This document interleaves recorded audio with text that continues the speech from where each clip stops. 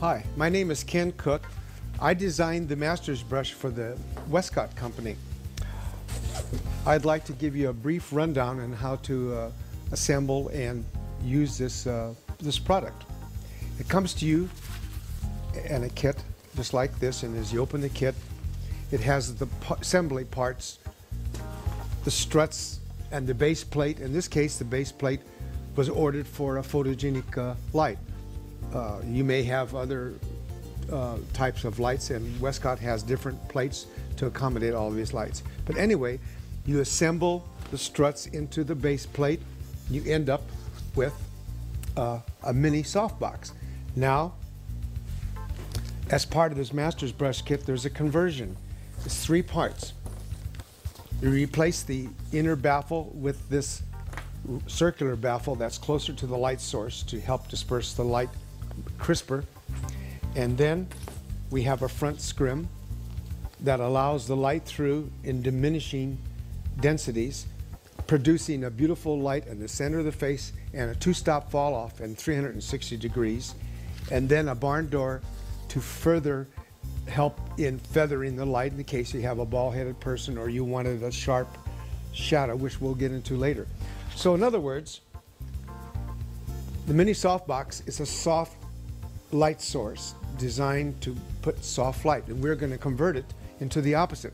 We're going to convert it into a hard light with fast fall off, suitable for crisp parabolic dramatic portraits of people. So with the softbox, it's basically, I use this as a fill light because it's back at the camera and I want a hotter light up front. So now we'll make the conversion. Once you've assembled the mini softbox, you're ready now to convert it into the master's brush. I call it the master's brush for the particular reason that I like to work as a portrait painter, painting light in intricate little spots. And this particular light, once it's converted, will do this for you. So the next step is to hook it up to its light source. This clips right in. Now we have a completed mini softbox, and we're going to convert it into the master's brush by just getting rid of this diffusion panel. So now we remove this panel that was designed for the mini softbox to disperse an even soft light. We've taken off that diffusion panel, exposing the raw light tube. I experimented when I designed this. I put this in different positions, but I found by putting the inner baffle very close to the light source, but letting more light come out, it improved the efficiency of the output of the light. And then the next part of your master's brush kit is the front nylon scrim, which is diminished in size from the center to the edge. It places in very easily. You try to get it as taut as possible. It's very flexible, very easy, and I must say Westcott made this thing like a tank. It's just a beautifully made light. Okay, now we're ready to go. And I put in a third feature, which enables us to, as I said, to further work on someone with a bald head, or you wanted it a little more fall off. Just a simple barn door that attaches quite easily. There. Now we have the master's brush ready to go, and I'm going to turn on the light.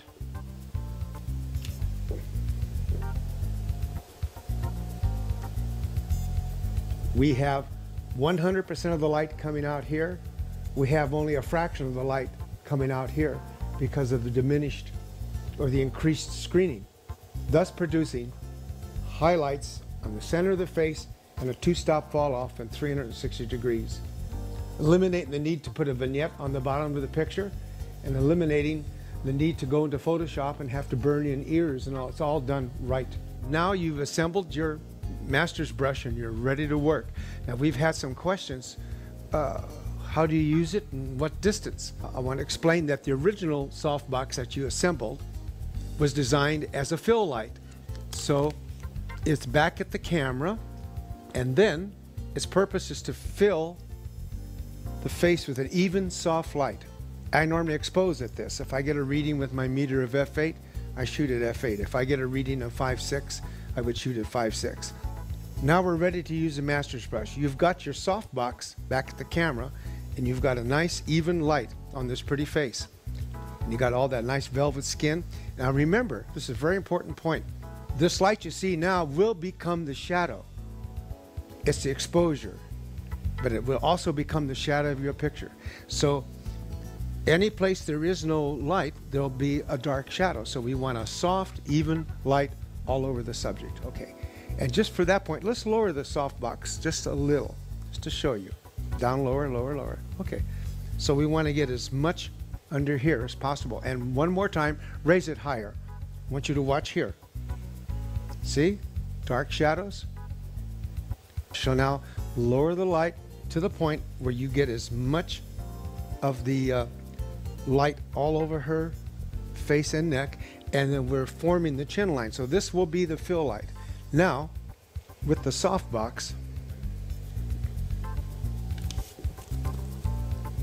I recommend that you put a string onto the tip of this to the face at about 15 inches, and the ideal distance from the light source to the face is about 30 inches. So we have about 30 inches. So I work in close. Now I want you to watch the beauty of the master's brush. This young lady's face is totally blocked up. We'll expose her ear. Her ear, the cheek, and the nose all have the same exposure of lighting. But with just a simple turn of 2 inches, look. Now her ear is in shadow, and there's no light on her face. Look at how her face is beautifully lighted, but there's a natural fall off. And that's the master's brush at work. Now your job as a photographer is to decide what lighting pattern you want to use on this face. So if you utilize all the lighting patterns, the short, broad, split, Rembrandt, broad, Rembrandt, short, butterfly, modified butterfly light, you can apply all those lights to the face beautifully with the master's brush. So this is what we want. There's brand X, all burned up. Same exposure from the ear to the nose, a simple 2-inch turn. Now I want to show you the beauty of the rotating. Say this poor girl was a man and she had lost her hair. So all you do is rotate the barn doors. Now watch, the top of her head up here, that's all in shadow. So the master's brush is a painting